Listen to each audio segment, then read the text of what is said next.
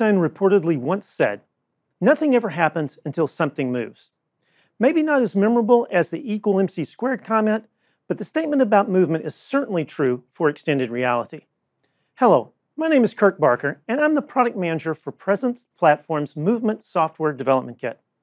Our goal in providing the Movement SDK is to bring your physical movements into the virtual you.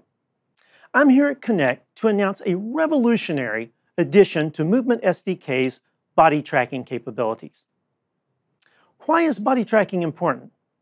Body movement is core to the feeling of immersion in virtual reality. It gives you a reason to stay engaged in the experience because active movement makes you suspend disbelief and immerse yourself into the virtual world. You can exercise on top of a volcano, spar with a medieval knight, or even pick a fight in a bar. Social apps can be more engaging, combat apps more realistic, and fitness apps can utilize full body movements. Last year at Connect, we announced eye tracking, face tracking, and upper body movement tracking based on the headset and controllers or hands. This year, we are completely revamping our body tracking solution with two game-changing features. First, using the cameras on the headset to track the upper body, we are releasing the first ever vision-based body tracking integrated in a VR device. This allows for a much greater fidelity of movement than was possible before. Second, with the advancements in artificial intelligence, we can generate leg movements that look natural and improve immersion with no extra effort from the developer. More on both of those later. With our new offerings, Movement SDK brings the power of a motion capture studio and packs it into your VR headset.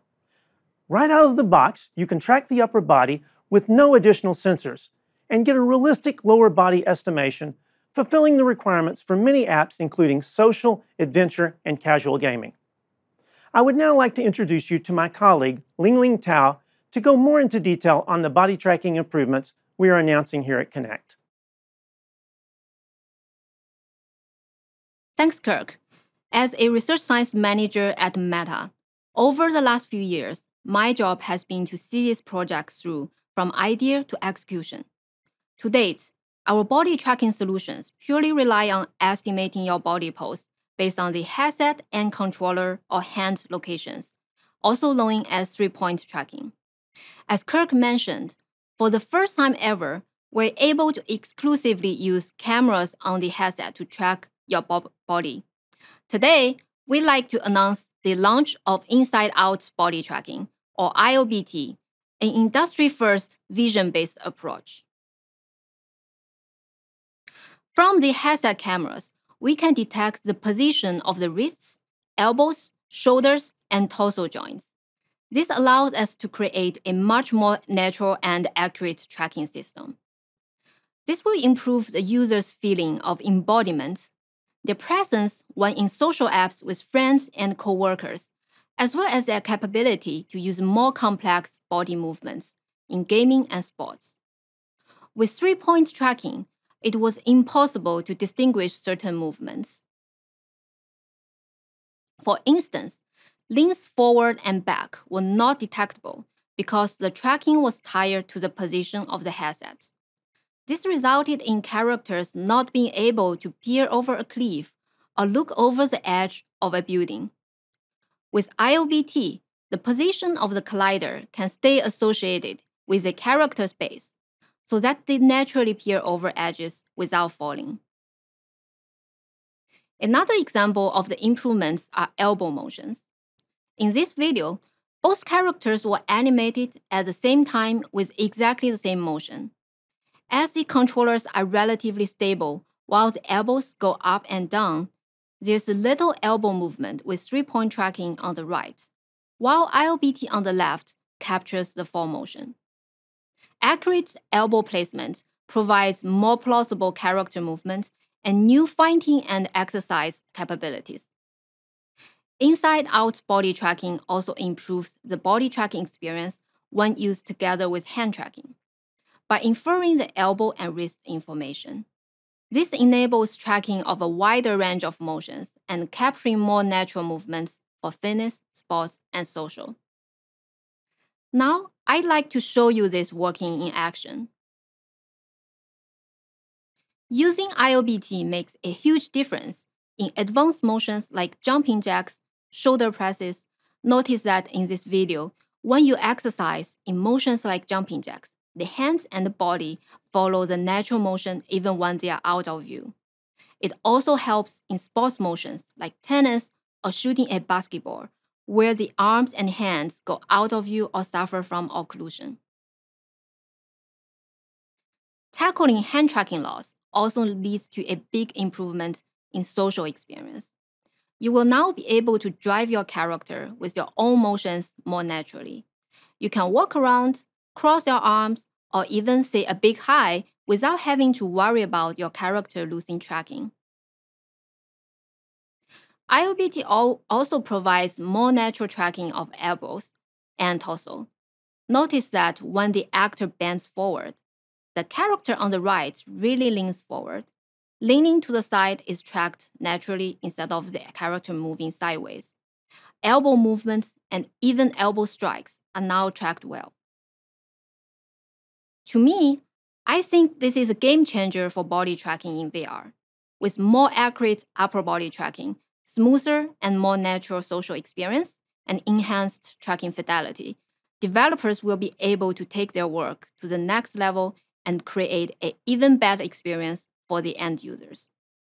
After discussing upper body, now I'd like to introduce Vibor, who is going to talk to you about legs.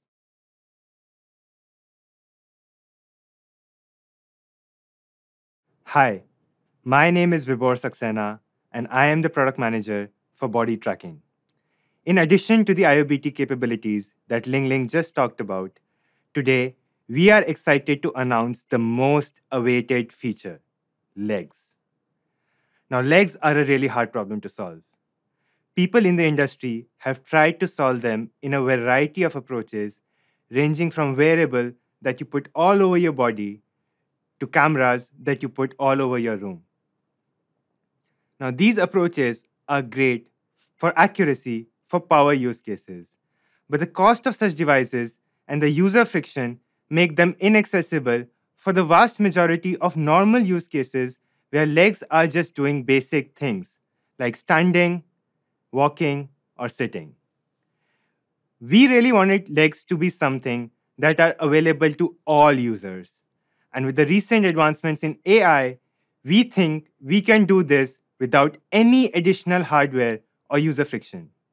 We call this approach generative legs. Generative legs use the information of your upper body combined with cutting-edge AI to generate what your lower body might be doing. This approach works with three-point body tracking and also with inside-out body tracking. You can see the natural leg movement in common social poses like standing, sitting, or walking. You can see how naturally the character moves. It can also do advanced fitness motions like jumping, ducking, or even squatting. It also works well for upper body-led sports like boxing, table tennis, or even cricket.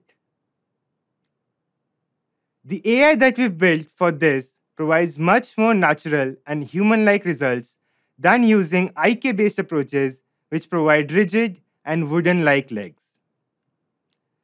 Now, we want to be very clear. These are generated legs and not actually tracked legs. That means if you're doing something that cannot be guessed from your upper body motion, the legs will not actually reflect the actual motion. As you can see, when the actor lifts his leg, the character does not reflect this movement. Similarly, while sitting and crossing your legs, the motion isn't reflected. Now, despite its limitation, we believe generative legs will take full body experiences to a vast majority of users due to no additional cost and no user friction. We are excited to share that generative legs will be available on MetaQuest 3, MetaQuest Pro, and even MetaQuest 2. And now, to showcase how easy it is to use the newly improved body tracking features in your app through Movement SDK, I would like to bring back on stage Kirk. To show how easy it is to animate a character using the Movement SDK, I'd like to take you through the process using the SDK and the GitHub samples. The Unity project I'm showing here already contains the Oculus Integration SDK and the Movement samples. I'll start by duplicating one of the sample scenes distributed from GitHub and name it Connect Demo. To simplify this scene, I'll go to the upper window and delete all the UI aspects, but leave the first-person view as the blue robot under the Armature Skinning Update Retargeting component. We have the standard setup for Oculus camera rig, so using the inspector, I'll enable hands and controllers, require body tracking, and request body tracking permissions on app startup. I'll now import the humanoid character from an FBX file into the project. You'll probably have a model directory into which you would import it, but we'll just let this one import into the assets directory. Using the inspector window, we'll scale down the character to match the size we want in our scene, select the rig tab and change to the animation type to humanoid, and hit apply. Select configure for the muscles and settings to enable the translation DOF.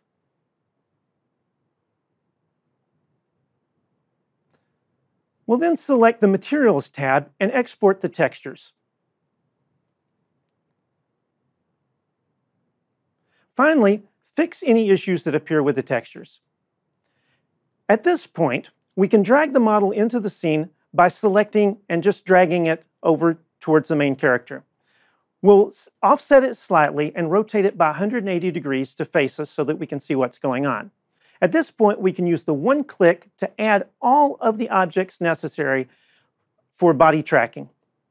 We'll go over into the body tracking components, and to enable generative legs, we'll select full body in the retargeting layer and OVR body components, and we'll select high fidelity to enable inside-out body tracking. Now, our body tracking skeleton is modeled after the human body, so by default, there is a 60-degree rotation between the hips and legs. We'll automatically add an adjustment to compensate for this. The spine in our tracking skeleton is slightly curved to match the human spine, so we'll add 3 more adjustments to align the character's spine to the spine bone. The spine bone will take a 5-degree rotation, chest bone 355, and upper chest 335. These values are dependent upon the scale of the character and spine placement, as well as artistic intent, so we don't populate these adjustments with a one click. That's all there is. We'll press play, and you're ready to go. As we go into the headset, you can see the character animating in front of us. You can also see the blue arms and hands from the first-person robot. Of course, for complicated rigs, you might need to add additional constraints, soft bones, or other touches, but for basic body tracking, this will give you a good start. The previous scene was a pretty simple example. We've also created a reference game which has a much higher quality of production. It shows you the dynamic gameplay made possible by inside-out body tracking and generative legs. In this level, the user is playing dodgeball and avoiding the red balls that are flying at them. The trick is to dodge these balls at the same time as you block the soccer balls. The gameplay requires the user to bend at the waist, squat, and move side to side. Please focus on how natural the gameplay looks as they dodge into a squat or contort to avoid a ball. Let's watch.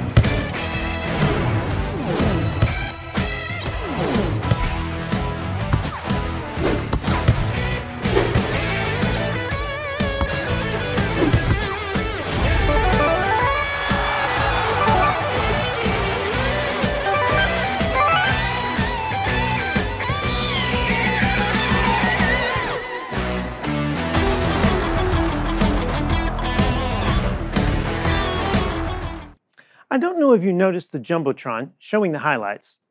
The movement from the gameplay was stored locally and then used to re-render the motions for these highlights. This is a pretty cool way to highlight the best clips and shows the flexibility of receiving the skeletal information. Obviously, this could be serialized and transmitted across the network for animation of remote characters.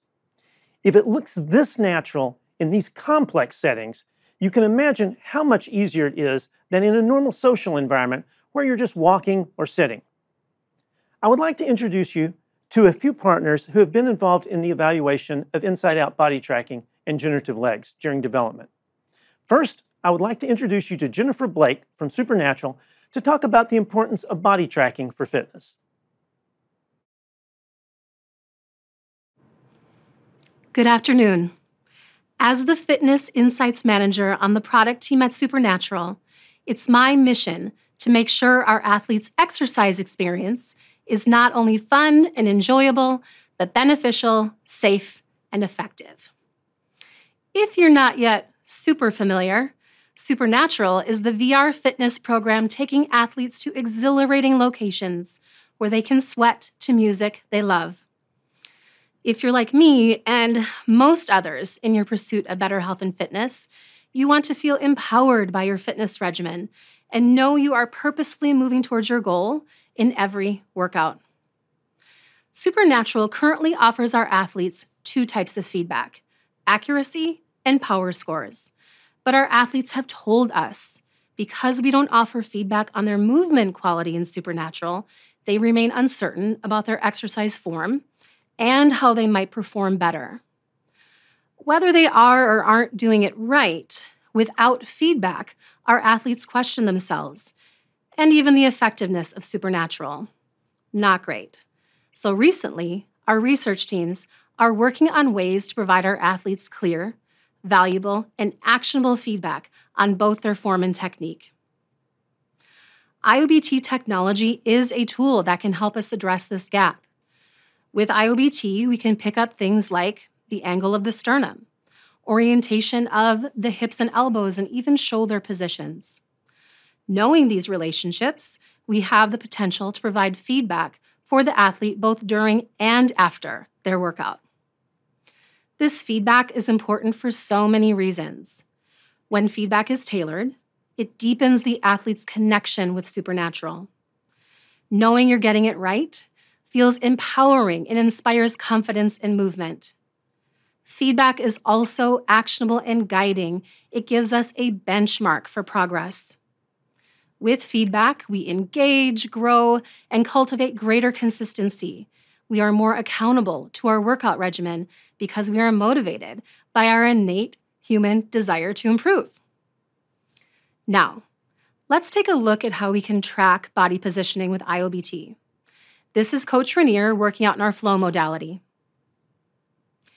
You can see how he's squatting and moving side to side to stay within the triangles, plus a little something extra. Now, when he moves into side lunges, his upper body stays centered above his hips, and his head is directly over his shoulders. His weight is shifted onto his leg, and his core is engaged to help keep his spine stable, all of which is really good form. When is the right moment to provide feedback? Athletes don't want to be distracted during their workout, and anything that distracts them from hitting targets, well, that might take them out of the immersive experience. We're also asking, what is the right amount of feedback to give? And is it better during or after? Some answers could be feedback during rest periods between songs, or maybe a summary at the end of a workout, or a whole new training mode specifically around form.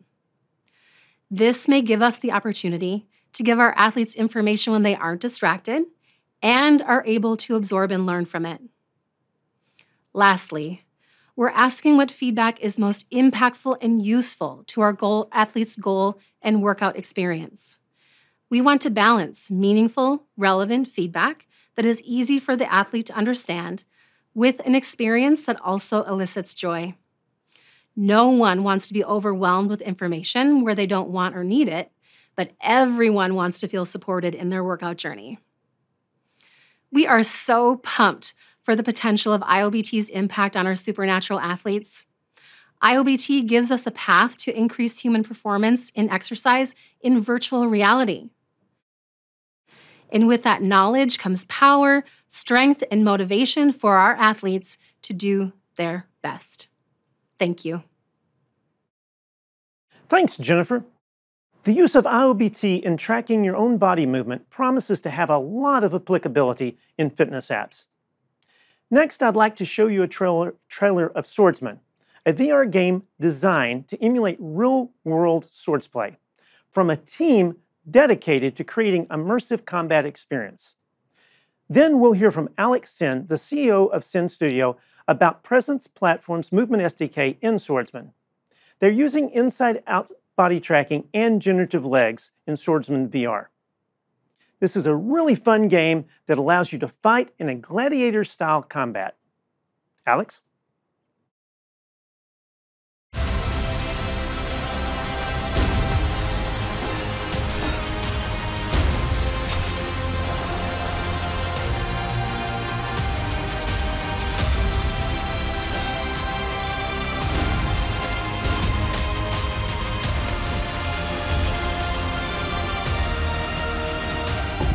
Death is eternal.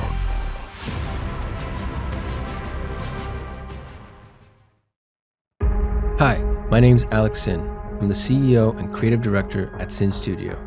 Let's take a look at how Presence Platform's Movement SDK will power the future of swordsman and VR melee combat.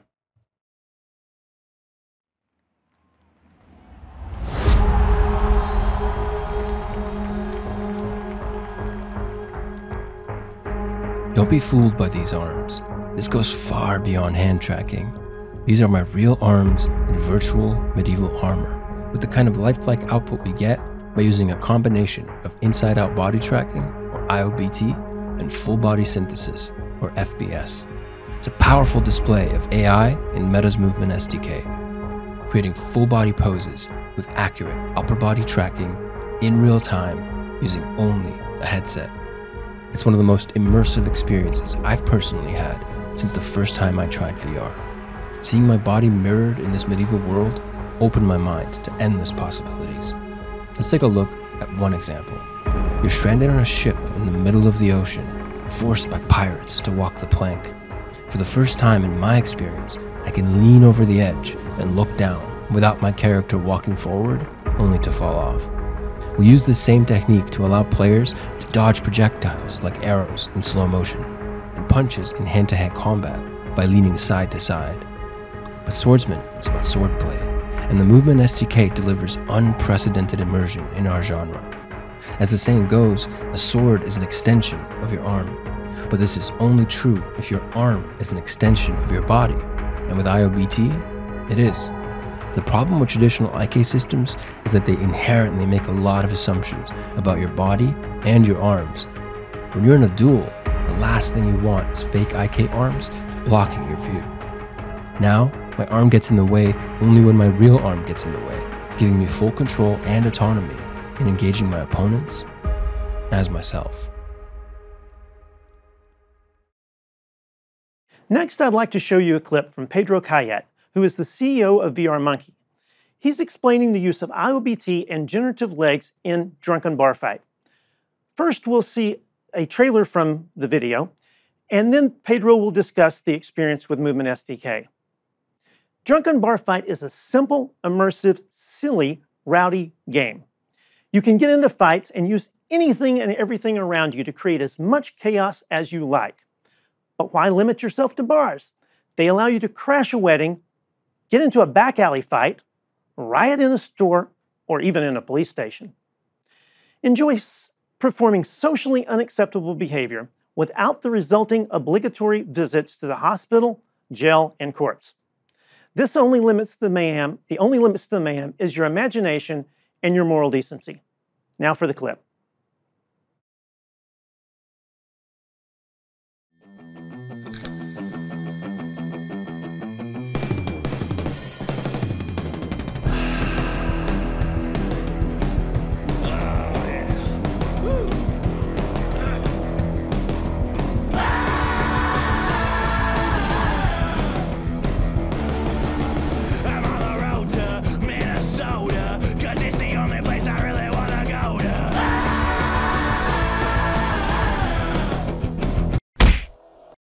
Hi, I'm Pedro Kayat, CEO of VRMonkey and one of the makers of Drunken Bar Fight.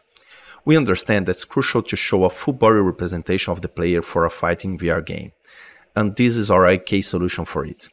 Check this clip and pay attention for 5 details: outfoot parament, upper body movement, elbow placement, and moves, jump and crouch. Now we have implemented it with Movement SDK. Thanks to the Meta News Movement SDK, we can now have a much more reliable IK tracking with Quest 3 sensors, and the player's position reactions are much more similar to what the user are doing in real life.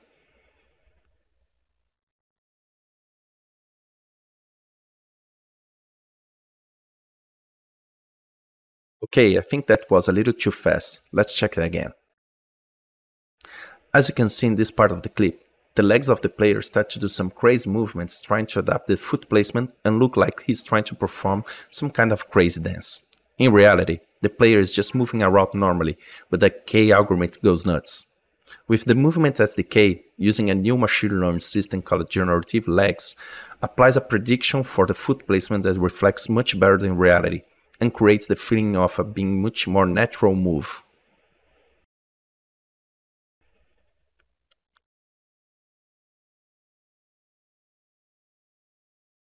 Now, let's talk another topic, avoiding punches. In your previous IK system, you can see that moving your head would result in moving your entire body, basically resulting in a step back, even scratching your arms in impossible ways.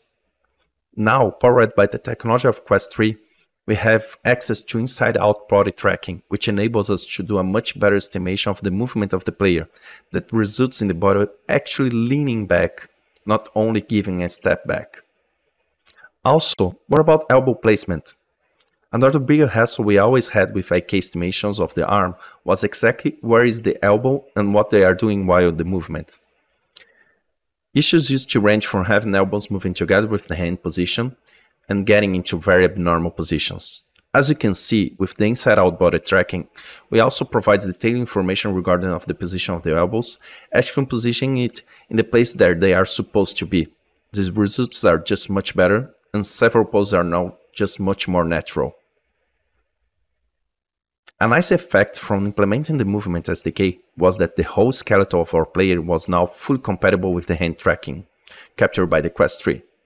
Now you can not only grab the things around you, but you can also make any kind of gestures you want in the game. Thank you very much, guys. Have a great Meta Connect.